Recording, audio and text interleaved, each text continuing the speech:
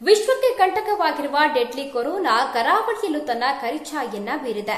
ಕರಾವಳಿಯಲ್ಲೂ COVID-19 ಪ್ರಕರಣಗಳು ದಿನದಿಂದ ದಿನಕ್ಕೆ ಹೆಚ್ಚಾಗ್ತಾನೆ ಇದ್ದು ಜನರಲ್ಲಿ ಆತಂಕ ಮೂಡಿಸಿದೆ. ಈ ಹಿನ್ನೆಲೆ ದಕ್ಷಿಣ ಕನ್ನಡ ಜಿಲ್ಲಾಡಳಿತ 3 ದಿನಗಳ ಕಾಲ ಲಾಕ್ಡೌನ್ಗೆ ಆದೇಶವನ್ನ ಮಾಡಿತ್ತು. ಇನ್ನು ಇಂದು ಈ ಲಾಕ್ಡೌನ್ಗೆ ಕೊಂಚ ರಿಲೀಫ್ ಕೊಟ್ಟು ಅಗತ್ಯ ವಸ್ತುಗಳ ಸಾಮಗ್ರಿಗಳ ಖರೀದಿಗೆ ಜನರಿಗೆ ಅವಕಾಶವನ್ನ ಮಾಡಲಾಗಿತ್ತು. ಇಂದು ಮುಂಜಾನೆ 6 ಗಂಟೆಯಿಂದ ಮಧ್ಯಾಹ್ನ 3 ಗಂಟೆಯವರೆಗೆ ಈ ಒಂದು ಲಾಕ್ಡೌನ್ ನ ಕೊಂಚ ರಿಲೀಫ್ ಮಾಡಿ ಸಡಿಲಿಸಲಾಗಿತ್ತು. ಆದರೆ ಈ ಸಂದರ್ಭದಲ್ಲಿ ನಮ್ಮ ಜಿಲ್ಲೆಯ ಜನರು ಸರ್ಕಾರದ ಆದೇಶವನ್ನೇ ಉಲ್ಲಂಘನೆ ಮಾಡಿದ್ದು ಕಂಡುಬಂತು. ಈ ಬಗ್ಗೆ ಹೇಳ್ತೀನಿ ಈ ಸ್ಟೋರಿಯಲ್ಲಿ.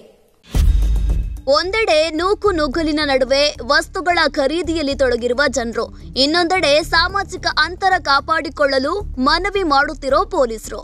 ಇದು ದಕ್ಷಿಣ ಕನ್ನಡ ಜಿಲ್ಲೆಯಲ್ಲಿ ಇಂದು ಮುಂಜಾನೆಯಿಂದ ಕಂಡುಬರುತ್ತಿರುವ ಸಾಮಾನ್ಯ ದೃಶ್ಯ. ಕೊರೋನಾ ಭೀತಿ ಹಿನ್ನೆಲೆ ಕಳೆದ 3 ದಿನಗಳಿಂದ ದಕ್ಷಿಣ ಕನ್ನಡ ಜಿಲ್ಲೆಯಲ್ಲಿದ್ದ ಲಾಕ್ಡೌನ್ ಅನ್ನ ಇಂದು ಕೊಂಚ ಸಡಿಲಿಸಲಾಗಿತ್ತು. ಜನರಿಗೆ ಅಗತ್ಯವಿರುವ ದೈನಂದಿನ ಆಹಾರ ವಸ್ತುಗಳನ್ನು ಕೊಂಡುಕೊಳ್ಳಲು ಈ ಲಾಕ್ಡೌನ್ ಸಡಿಲಿಸಲಾಗಿದ್ದು ಅಪರಾಹ್ನ 3 ಗಂಟೆವರೆಗೆ ಅವಕಾಶವನ್ನ ನೀಡಲಾಗಿದೆ. ಇಂದು ಮುಂಜಾನೆಯಿಂದಲೇ ಜನ ದಿನಸಿ ಅಂಗಡಿ, ಮೆಡಿಕಲ್, ಪೆಟ್ರೋಲ್ ಪಂಪ್ಗಳಿಗೆ ಮುಗಿಬಿದ್ದಿದ್ದಾರೆ. ಜಿಲ್ಲೆಯ ಪ್ರಮುಖ ವ್ಯಾಪಾರ ಕೇಂದ್ರವಾದ ಸೆಂಟ್ರಲ್ ಮಾರುಕಟ್ಟೆಗೆ ಸುಮಾರು 8 ಟ್ರಕ್ಗಳಲ್ಲಿ ತರಕಾರಿ, ಹಣ್ಣು ಹಂಪಲುಗಳು ಬಂದಿದ್ದು ಖರೀದಿಸೋದಕ್ಕಾಗಿ ಜನ ಮುಗಿಬಿದ್ದಿದ್ರು. 3 ಗಂಟೆಗಳಲ್ಲಿ ಬಹುತೇಕ ವಸ್ತುಗಳು ಖಾಲಿಯಾಗಿದ್ವು.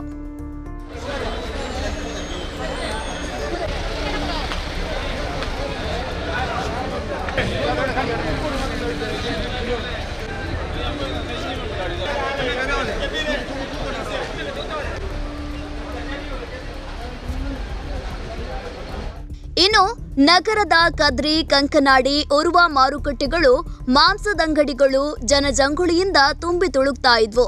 ಉದ್ದುದ್ದ ಸರತಿ ಸಾಲುಗಳಲ್ಲಿ ಜನ ತಮ್ಮ ಅಗತ್ಯ ವಸ್ತುಗಳ ಖರೀದಿಗೆ ಕ್ಯೂ ನಿಂತಿದ್ರು.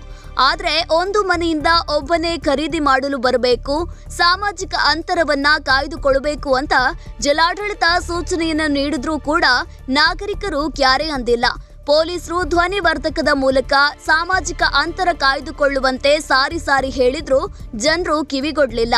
ಇನ್ನು ಬಂಟ್ವಾಳ ತಾಲೂಕಿನ ಕೈಕಂಬಾದಲ್ಲಿ ಗುಂಪು ಸೇರಿ ದಿನಸಿ ಕೊಳ್ತಾ ಇದ್ದ ಜನರನ್ನ ಚದುರಿಸಿ ಗೆರೆ ಹಾಕಿ ಸಾಮಾಜಿಕ ಅಂತರ ಕಾಯ್ದುಕೊಳ್ಳುವಂತೆ ತಾಲೂಕಿನ ಆಡಳಿತ ಅಧಿಕಾರಿಗಳು ಮನವಿ ಮಾಡಿದ ದೃಶ್ಯ ಕಂಡುಬಂತು. ಇನ್ನು ನೆಲ್ಯಾಡಿ, ಕಡಬದಲ್ಲಿಯೂ ದಿನಸಿ ಖರೀದಿಗಾಗಿ ಭಾರೀ ಜನಜಂಗುಳಿಯಿದ್ದು ಜನರು ಸರ್ಕಾರಿ ಆದೇಶವನ್ನ ಗಾಳಿಗೆ ತೂರಿದ್ರು. ಜನರನ್ನ ನಿಯಂತ್ರಿಸಲು ಪುತ್ತೂರು ಪೊಲೀಸರು ಹರಸಾಹಸ ಪಡಬೇಕಾಯಿತು. ಬೆಳ್ತಂಗಡಿಯಲ್ಲೂ ಕೂಡ ಇದೇ ದೃಶ್ಯ ಕಂಡುಬಂತು. ಇನ್ನು ಬಂಟ್ವಾಳದಲ್ಲೂ ಅಗತ್ಯ ವಸ್ತು ಖರೀದಿಗೆ ಅವಕಾಶ ನೀಡಿದ ಹಿನ್ನೆಲೆ ಬೆಳ್ಳಂಬೆಳಗ್ಗೆ ಮನೆಯಿಂದ ಭಾರೀ ಸಂಖ್ಯೆಯ ಜನರು ಹೊರಬಂದಿದ್ದಾರೆ. ದಿನಸಿ, ತರಕಾರಿ ಅಂಗಡಿಗಳ ಮುಂದೆ ಸಾಮಾಜಿಕ ಅಂತರವನ್ನ ಕಾಯ್ದುಕೊಂಡು ಭಾರೀ ಕ್ಯೂನಲ್ಲಿ ನಿಂತಿದ್ರು. ಜಿಲ್ಲಾಡಳಿತ ನೀಡಿದ ಸೂಚನೆಯಂತೆ ಸೋಷಿಯಲ್ ಡಿಸ್ಟೆನ್ಸ್ ಅನ್ನ ಕಾಯ್ದುಕೊಂಡಿದ್ರು. ಆದ್ರೆ ಅಗತ್ಯ ವಸ್ತುಗಳ ಖರೀದಿಗೆಂದು ಅವಕಾಶ ನೀಡಿದ ಬೆನ್ನಲ್ಲೇ ಅನಗತ್ಯ ವಾಹನಗಳು ರಸ್ತೆಗೆ ಇಳಿದಿವೆ ಅನ್ನೋ ಆರೋಪಗಳು ಕೇಳಿ ಬಂದಿದೆ. ಹಾಗಾಗಿ ರಸ್ತೆಯಲ್ಲಿ ಭಾರೀ ಸಂಖ್ಯೆಯ ವಾಹನ ದಟ್ಟಣೆ ಕಂಡು ಬಂದಿತ್ತು. ದಿನಸಿ, ತರಕಾರಿ, ಹಾಲು, ಪೇಪರ್ಗೆ ಕ್ಯೂ ನಿಂತ ಅಂಗಡಿಗಳಿಗೆ ತಾಲೂಕು ಮಟ್ಟದ ಅಧಿಕಾರಿಗಳು ಭೇಟಿ ನೀಡಿ ಪರಿಶೀಲನೆಯನ್ನ ನಡೆಸಿದ್ದಾರೆ. ಒಟ್ಟಾರೆ ಜಿಲ್ಲೆಯಲ್ಲಿ ಕೊರೋನಾ ಭೀಕರತೆ ಬಗ್ಗೆ ಎಷ್ಟೇ ಎಚ್ಚರಿಸಿದ್ರೂ ಜನರು ಮಾತ್ರ ಇನ್ನೂ ಕೂಡ ಎಚ್ಚೆತ್ತುಕೊಂಡಿಲ್ಲ ಅನ್ನೋದಕ್ಕೆ ಈ ದೃಶ್ಯಗಳು ಸಾಕ್ಷಿ ಹಾಡ್ತಿವೆ. ಸಾಮಾಜಿಕ ಅಂತರವನ್ನ ಕಾಯ್ದುಕೊಳ್ಳಿ ಅಂತ ಸಾರಿ ಸಾರಿ ಹೇಳಿದ್ರು ಜನರು ಮಾತ್ರ ಕ್ಯಾರೆ ಅನ್ನದಾಗ ಪೊಲೀಸ್ ಇಲಾಖೆಯು ಮೂಕ ಪ್ರೇಕ್ಷಕರಾಗಬೇಕಾಯಿತು. ಹೆಚ್ಚು ಜನಸಂದಣಿ ಸೇರಬಾರದು ಅಂತ ಸಂಜೆ 3 ಗಂಟೆವರೆಗೆ ದಿನಸಿ ಖರೀದಿಗೆ ಅವಕಾಶ ನೀಡಿದ್ರು ಜನರು ಮಾತ್ರ ಸರ್ಕಾರಿ ಆದೇಶವನ್ನ ಗಾಳಿಗೆ ತೂರಿದ್ರು. ಬ್ಯೂರೋ ರಿಪೋರ್ಟ್, ನಮ್ಮ ಕುಡ್ಲಾ ನ್ಯೂಸ್ 24x7. ಈ ಬಗ್ಗೆ ಹೆಚ್ಚಿನ ಮಾಹಿತಿಯನ್ನು ನೀಡ್ತಾರೆ ಹಿರಿಯ ಪತ್ರಕರ್ತರಾದಂತಹ ಹೇಮಂತ್ ಅವರು. ಹೇಮಂತ್ ಅವರೇ, ದಕ್ಷಿಣ ಕನ್ನಡ ಜಿಲ್ಲೆಯಲ್ಲಿ ಕೊರೋನಾ ಆತಂಕಕ್ಕೆ ಸಂಬಂಧಪಟ್ಟಂತೆ ಜಿಲ್ಲಾಡಳಿತ 3 ದಿನಗಳ ಕಾಲ ಲಾಕ್ಡೌನ್ ಅನ್ನು ಘೋಷಣೆ ಮಾಡಿತ್ತು. ಆದರೆ ಇಂದು ಸ್ವಲ್ಪ ರಿಲೀಫ್ ಅನ್ನ ನೀಡಿ ಜನರಿಗೆ ಅಗತ್ಯ ವಸ್ತುಗಳ ಸಾಮಗ್ರಿಗಳ ಖರೀದಿಗೆ ಅವಕಾಶವನ್ನ ಮಾಡಿಕೊಟ್ಟಿದೆ. ಇನ್ನು ಜೊತೆಗೆ ಈ ಒಂದು ರಿಲೀಫ್ ಯಾವ ರೀತಿ ಆಗಿತ್ತು, ಜೊತೆಗೆ ಜಿಲ್ಲೆಯಲ್ಲಿ ಕೊರೋನಾ ವಿಷಯಕ್ಕೆ ಸಂಬಂಧಪಟ್ಟಂತೆ ಏನೆಲ್ಲ ಅಪ್ಡೇಟ್ಸ್ ಇದೆ? ಪವಿತ್ರ ಇನ್ನು ಕೆಲವೇ ಗಂಟೆಗಳಲ್ಲಿ ಅಂದ್ರೆ ಮಧ್ಯಾಹ್ನ 3 ಗಂಟೆ ಅಷ್ಟೊತ್ತಿಗೆ ಈ ಲಾಕ್ಡೌನ್ ಅವಧಿಯ ಸಡಿಲಿಕೆ ಏನಿದೆ ಮುಕ್ತಾಯಗೊಳ್ಳಲಿದೆ.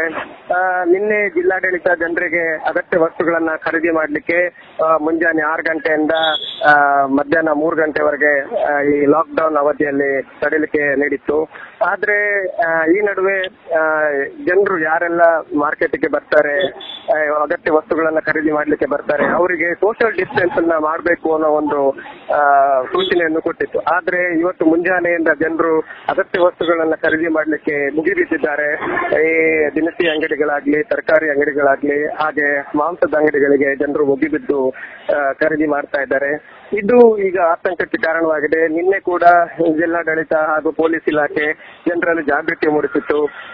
ಸೋಷಿಯಲ್ ಡಿಸ್ಟೆನ್ಸ್ ಮೇಂಟೈನ್ ಮಾಡಬೇಕು, ಕೊರೋನಾದ ಪ್ರಕರಣ ದಿನಕ್ಕೆ ಹರಡ್ತಾ ಇದೆ, ಈ ಹಿನ್ನೆಲೆಯಲ್ಲಿ ಸೋಷಿಯಲ್ ಡಿಸ್ಟೆನ್ಸ್ ಮೇಂಟೈನ್ ಮಾಡಬೇಕು ಅಂತ ಜನರಿಗೆ ಮನವಿ ಮಾಡಿತ್ತು. ಆದ್ರೆ ಜನರು ಅದನ್ನೆಲ್ಲ ಗಾಳಿಗೆ ತೂರಿ ಇವತ್ತು ಮುಂಜಾನೆಯಿಂದಲೇ ಅಂಗಡಿ ಮುಂಗಟ್ಟುಗಳ ಮೇಲೆ ಮುಂಗಟ್ಟುಗಳಲ್ಲಿ ಖರೀದಿ ಮಾಡ್ತಾ ಇದ್ದಾರೆ. ಯಾವುದೇ ಒಂದು ಮುಂಜಾಗ್ರತೆ ಕ್ರಮವನ್ನು ತಗೊಳ್ಳದೆ. ಆದ್ರೆ ಇನ್ನೊಂದು ಗಮನಿಸಬೇಕಾದ ಅಂಶ ಅಂತ ಹೇಳಿದ್ರೆ, ಸೋಷಿಯಲ್ ಡಿಸ್ಟೆನ್ಸ್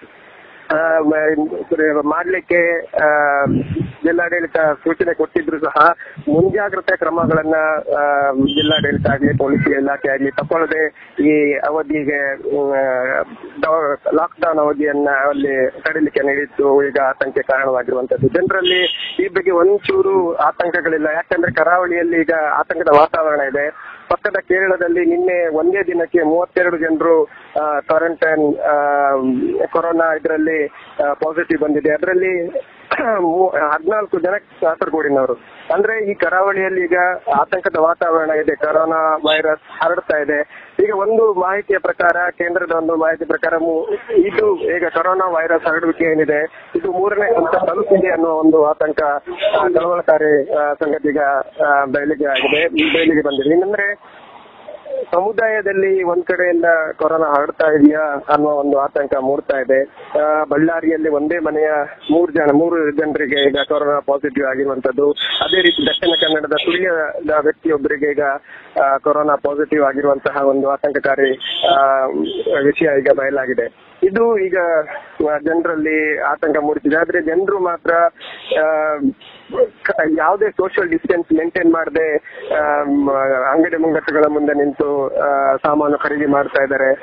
ಇದು ಈಗ ರಾಜ್ಯದಲ್ಲಿ, ಅದರಲ್ಲೂ ದೇಶದಲ್ಲಿ ಈಗ ಆತಂಕದ ವಾತಾವರಣ ನಿರ್ಮಾಣವಾಗಿದೆ.